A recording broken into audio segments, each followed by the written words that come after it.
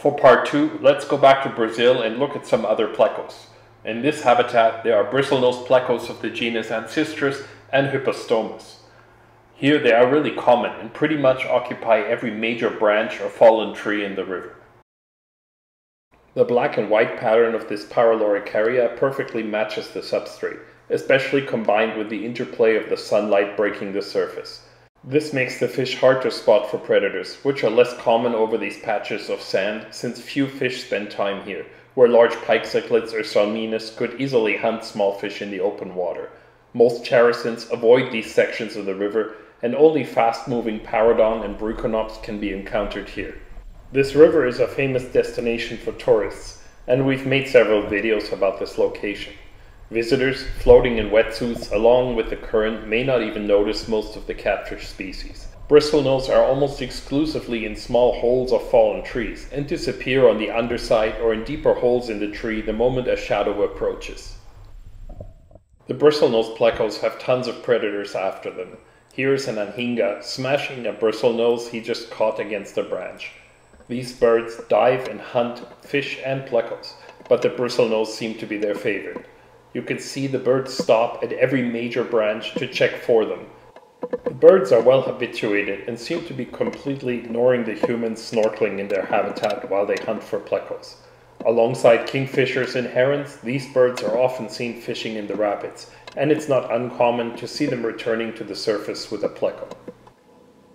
At times it felt like this bird was actually using my movements to ambush fish when they were distracted. These dense pillows of plants not only contain fish, but large aquatic crabs that are likely welcome prey for the snakebird. Turning some of the logs reveals a huge population of bristlenose plecos, similar to Ancistrus claro, one of the smaller species in the genus. With so many predators nearby, they quickly scurry back under the log. The major predator of the Ancistrus are salminas. They will hunt much larger fish, often attacking brucon that are more than half their own size. But they are also really opportunistic, and when one of the branches moves, they come in and try to snatch the bristlenose plecos. I was trying to photograph the plecos, and several salminas came in and took advantage of the situation. Luckily, the Ancistrus are aware of their presence and move in time to avoid the attacks of the dorado. This too seems to be learned behavior of the predators, taking advantage of the frequent visits of large mammals that distract their prey. These logs are used as markers for visitors to get their gear ready, and people often step on them, with each movement an opportunity for the young salminas to try and catch easy prey. In somewhat deeper water there are also Hypostomus. This is Hypostomus basilisco, which gets a beautiful reddish-brown color and blue eyes. Like the Ancistrus, they are really smart at avoiding the camera while remaining in the shadow of their log. Like many places in South America, there are two Hypostomus species found together here, and the red-brown basilisco occurs on wood, fallen branches, and trees, while the more camouflaged pattern species seems to prefer the more mottled stone or gravel substrates. There are currently over 150 species of Hypostomus, even though only a handful is commonly seen in the hobby. As algae eaters, they thrive alongside other fish or in the community aquarium, and they are the easiest of the larger plecos, which makes it odd that so few species are kept by catfish enthusiasts. This large tree is home to around 10 large adult Hypostomus basilisco of similar size.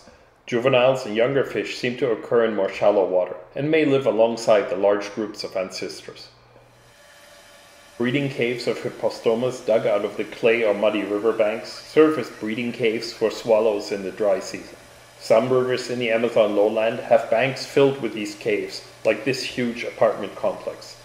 Other catfish, especially doradids, then also move into these habitats when the water levels begin to rise again. Upstream of this location, at the entrance of the rapids to the Rio Trombetas, we found this Peckoltia. Water flow here is moderate, but the substrate is free of debris and some of the bedrock is exposed by the current. These guys are well camouflaged in this habitat as well. Let's check out the most famous pleco river, the Rio Xingu. There's no other place with such a wide variety of plecos. The zebra pleco is maybe the most famous, but the most common export is the gold nugget pleco. The beautiful juveniles are hard to resist, but not easy to keep because the fish from the Xingu need warm water with very high oxygen levels, and Baryancistrus need to have loads of food to thrive in the aquarium. They are also the most gregarious plecos. Many of the other species are much more cryptic, spending most of their life in the horizontal or vertical crevices of the large boulders.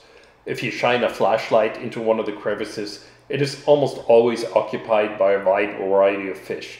Here it's Hopliancistrus wolveri, and way back you can see the white and black body of Centromolchus schultzi. Way deep in this vertical crevice there are Ancistrus ranunculus. If you were looking for zebra plecos, they would be in the same type of crevice way at the back, where it is just narrow enough for them to move around. More Hopliancistrus are under this huge boulder, alongside Sartor respectus. Both of these fish like to feed on the surface of the overhanging rock. For more Xingu content, check out the links in this description. While the small gold nuggets are rarely seen outside their crevice, the large adults will come out, even during the day, to feed on the biocover on the bedrock. In the lower Xingu, the adult Baryancistrus transalis don't have any spots at all. They are just green with yellow edges on their fins. If you wait long enough, they will get used to the bubbles from the scuba, and you can watch them rasp every area clean off algae. The family Loricariidae features huge diversity, and one of my favorites are Harttia, which is rarely seen in the aquarium, despite the fact that there are more than 25 species.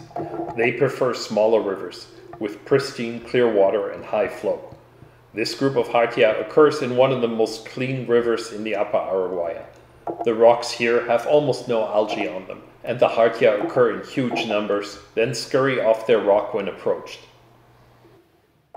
As beautiful as that scene looked, it is even more impressive in Suriname, where Harttia guyanensis occur in huge numbers over bedrock that is covered in young riverweed plants. The riverweeds, or Podostomaceae, play a huge role in rheophile fish communities, not only as food for many species, but also as a feeding ground where fish can find crustaceans and insect larvae. In this habitat, Harttia occupies the flat bedrock sheet just above the rapid, and hundreds of the green plecos sit at the edge of the strong current. The rock, young plants, and interplay of light make for the ideal substrate where the plecos are hard to spot while they search for food between the rubbery leaves. The leaves have the same feel and look as the rubber-flowered bath mats sold to prevent people from slipping in their tub. Some Monkhausia, Leporinus, Characidium, and the occasional Guianacara or Crinicycla are also found in this sector of the rapid. At the ledge, where current becomes so strong that even the Harttia cannot stay, an incredible bright green Paralithoxus lives in the larger leaves of the riverweeds. The current here is too strong for cameras or snorkeling, so the only video I have of the Paralithoxus are taken in the aquarium. This must be one of the plecos from the strongest water flow I have encountered. Make sure to check out the videos in the other links to see more videos of fish in nature or some of the new species videos from around the world. Please subscribe and share and recommend this channel, and stay tuned for more.